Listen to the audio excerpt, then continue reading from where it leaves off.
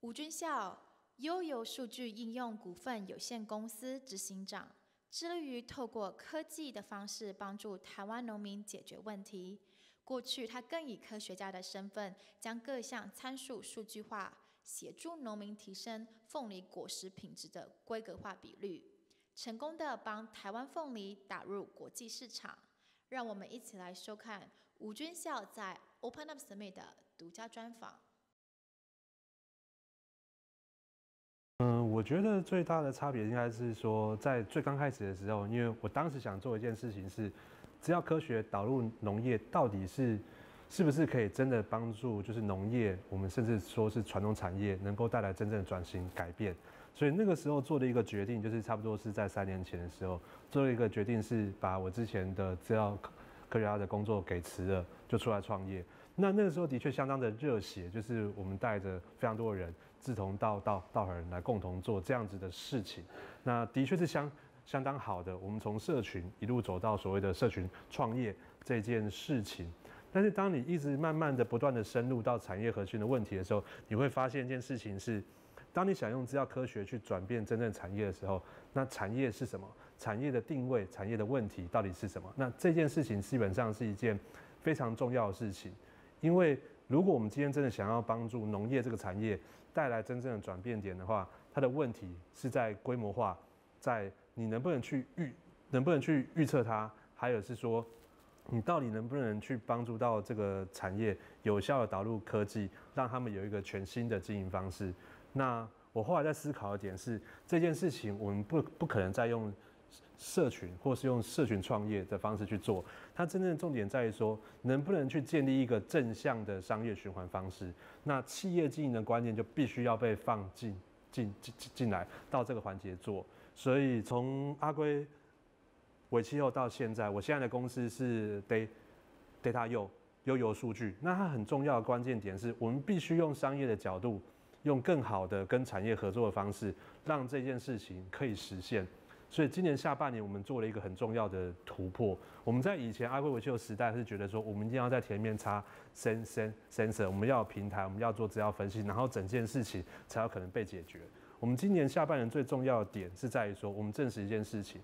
当我们要去解决规模化产业，甚至于是我们是帮助台湾的农作物在做外销这件事情的时候，它一个很关键的点是，我们有没有可能用大规模计算的方式过来做，而并不需要使用到感测器，需要昂贵的价格去购买这感测器？那答案是我们做到了这件事情，而且我们满足客户的需求，因为客户不要的是他们已经知道的东西，他要的是他不知道的东西，所以我们做到了可预测的这件事情。那我觉得是从企业经营角度更去思考，我们到底要解决产业问题是什么，然后再用商业角度去做。当然，它不是在于说我们就是非常商人的角度做这件事情，而是到底有没有可能给这个社会、这个产业建构一个正向的典范？那我觉得这件事情是重要的。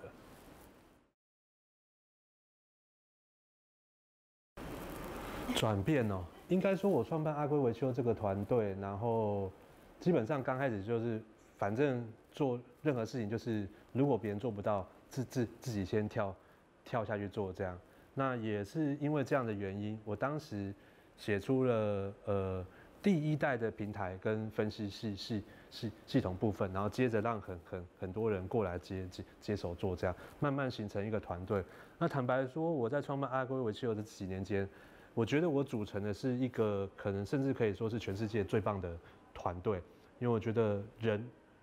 人才跟互补性基本上都是相当高的。那在这样的团队里面，事实上他的工作动能是非常强的。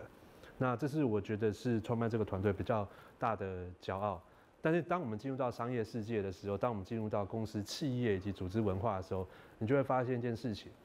我们用社群、用开源、用朋友间的关系所建立起来的东西，它可能没有办法去满足到一个公司、企业成长所需要的一个脉络。如果我们回归到企业经营这件事情的话，不同的阶段需要的人才其实都不太相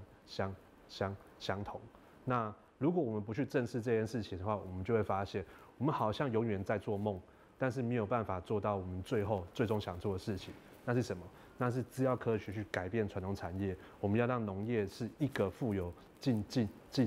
争力的科技农业的产业这件事情。那我们就必须要回归到这一点去思考。对，Data 悠游数据，那是一间农业数据分析控管的公司。那我们现在推出的服务是万物皆可算。那它算什么？它算各种的作物，还有动物，还有市场情报等等相关的。那我们其实是希望是说，把心力专注在一些演算法预测服务上，来协助我们客户更早的提早知道状况。比方说，我从种下去的时候，我就会知道我大概什么时候会收成，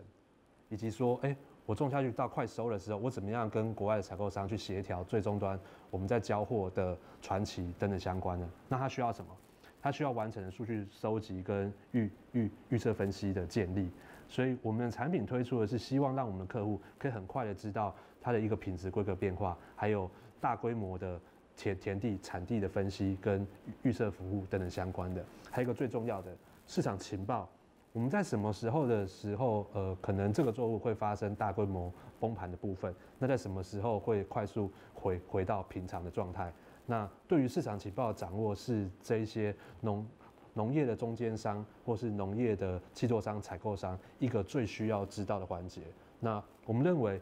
在客户的部分，我们应该尽可能去满足这样子的一个对于资讯需要的这样一个功能项目。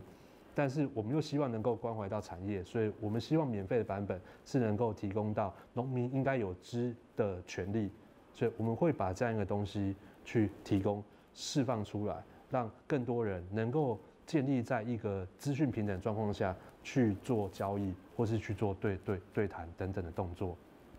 那对于资料来讲，我们是比较深信的是，如果我们可以透过资料分析去掌握一些微小的关键元素的话，那其实我们可以挖掘出很多这个产业里面尚未发掘的产业价值。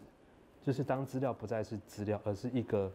比方说我举个例子来讲哈，我们在做作物分析的时候，当温度不再是温度，温度是跟作物会有相关的。比方说我晚上的时候，这个作物是不是会比较怕冷？我在白天的时候，这个作物会不会比较怕热？那当我们可以去建构这样一个不同的环境条件的时候，那我们觉得我们可以让这个产业变得更好。那我们现在不只是服务，就是纯粹农业业者，我们也服务金融业者，服务保险业者，还有相关对农业有兴趣的政府单位或是研究单位等等相关的。那这是我们服务客户跟对象。那我们大概证明一件事情。在凤梨上面，我们大概证明了，只要你好好的去使用这样一个资料分析服务的话，我们是可以有效的去让规格品提升的。所以我们在应用实际的部分，我们经过3年的时间，现在我们协助客户从50%的规格品比率提升到80%，然后这是其中的项目。那另外一个项目是透过大规模的田间产期的计算。那我们是让就是我们的客户在香蕉的外销上面去扩张，它就是透过资料分析跟就是我们在产期产量的预测上面，让客户可以更早的去掌握整个的生产风险跟状态。那只要你能够掌握这样子的状态，那愿意合作农民、愿意交香蕉给你的这些小农，就会慢慢的增加。所以今年合作农民增加了4倍，算是一个相当不错的成绩。这样，那不管怎样，整件事情其实还在持续去走，所以我们也打算跟国外的部分去合作，然后还有我们也打算从作物算到动物的身上。所以像是纽澳的黄瓜跟鸡，是我们就是下个阶段要持续去做的项目。